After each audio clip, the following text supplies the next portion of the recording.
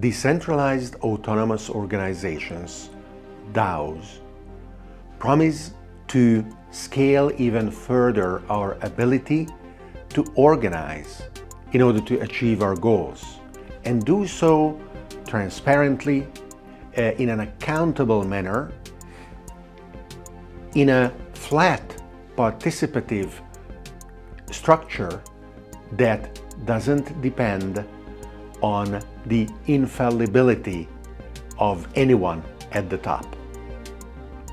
My name is David Orban, and this is The Context.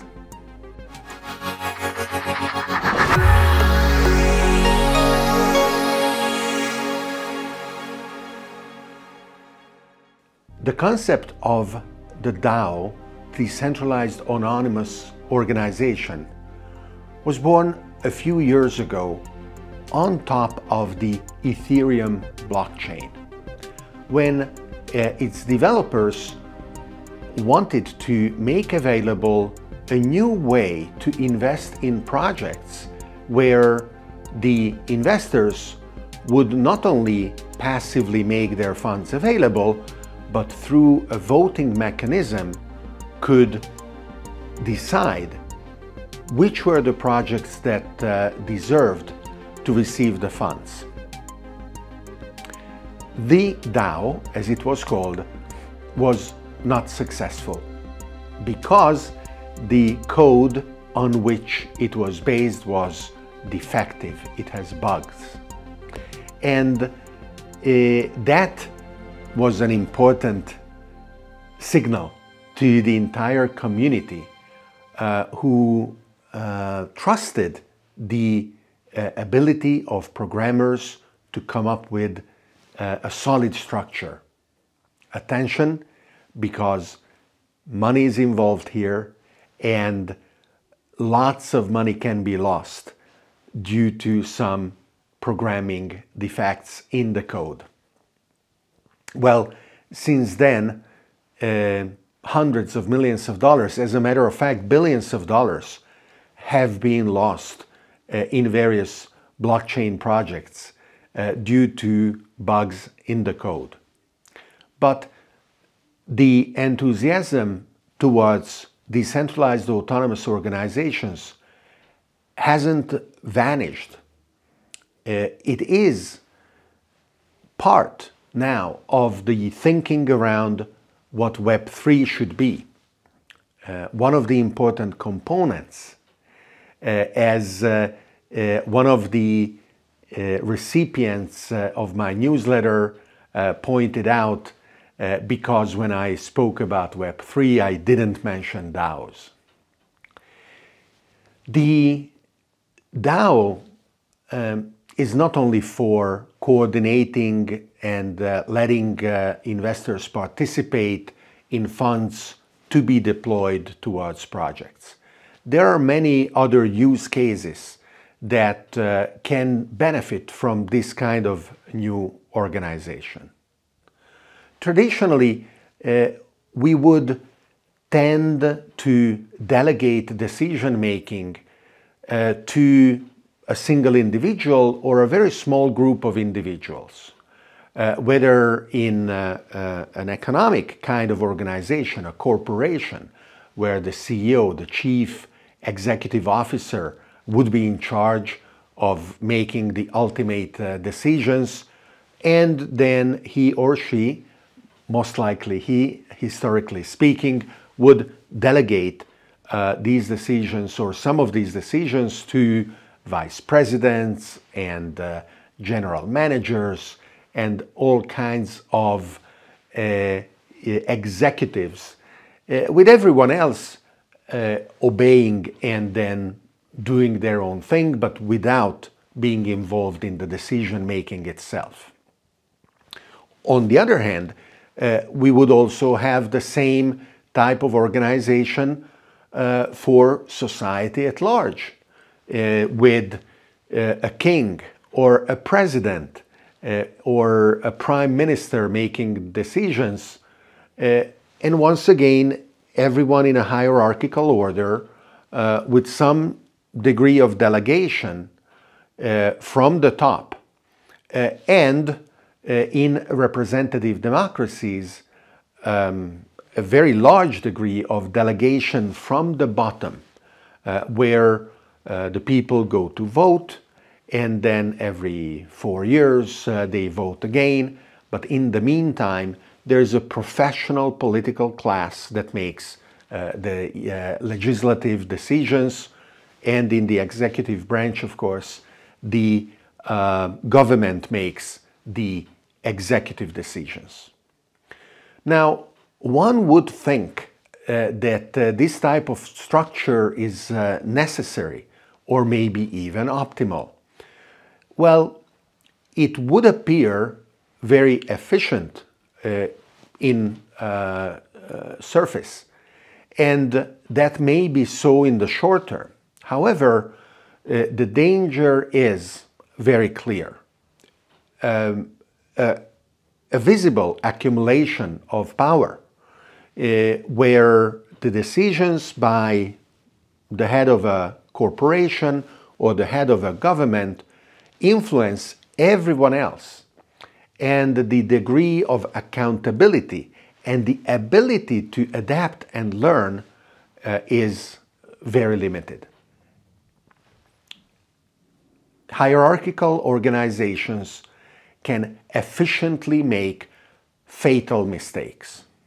Or even if their mistakes are not fatal, they can go in directions that then need to be corrected with great effort and the great loss of value that is unable to accrue to the organization itself.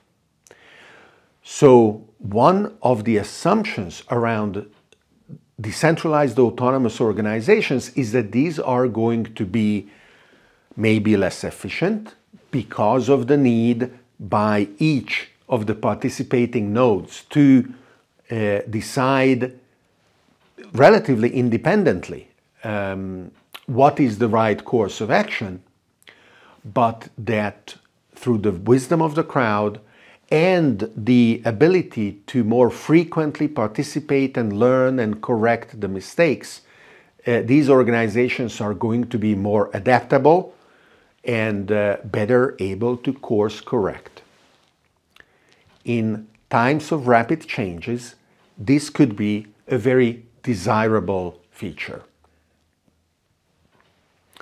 Now, whether a decentralized autonomous organization is able to coordinate the collective action of 100, 1,000, 10,000, 100,000, or 1,000,000 people. And the largest corporations today are about 1,000,000 people, maybe 2 million, but none of them are larger.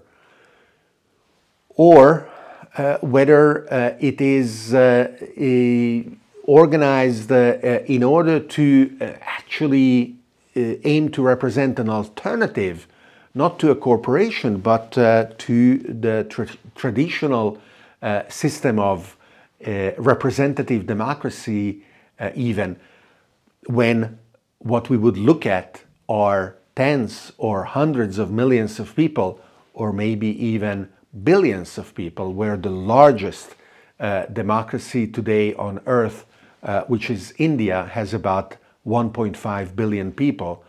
Well, these are each powered by humans. And one of the challenges of DAOs is to make sure that human attention and human participation is sustained. It is hard work. It is massive work. It requires a lot of effort. You could think of a DAO powered by humans as a proof of work consensus algorithm, because, well, our brains are expensive. They use a lot of energy, and a lot of thinking brains are needed in order to form the decisions of the DAOs. Another DAO, another type of DAO, is that of made of software and hardware machines to an increasing degree. where the decisions of the decentralized autonomous organization are not made by humans, but are made by machines. And this can be interesting in many different ways. The simplest example is a transportation network. Sooner or later, there are those who think within the next 3 to 5 years, we will have the ability to deploy cars that do not need drivers. And this will ignite innovation around how a transportation network should be organized.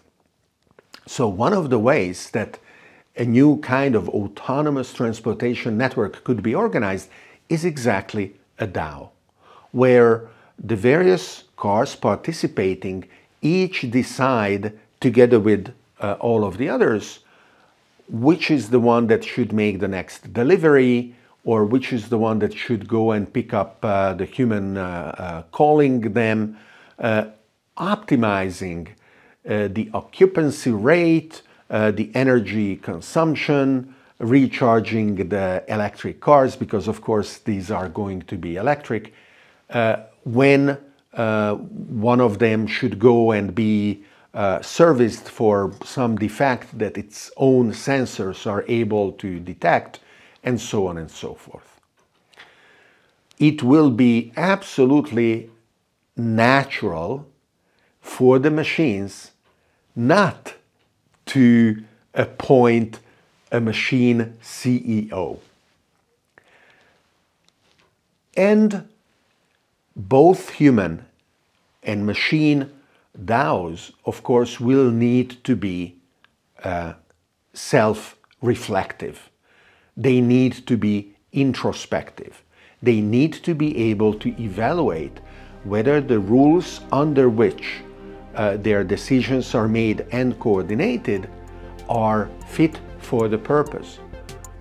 And as it will be frequently the case when they are not fit for the purpose, how they can be evolved and improved. There will need to be a meta layer of participation, a meta layer of design and voting and adoption of new kinds of rules.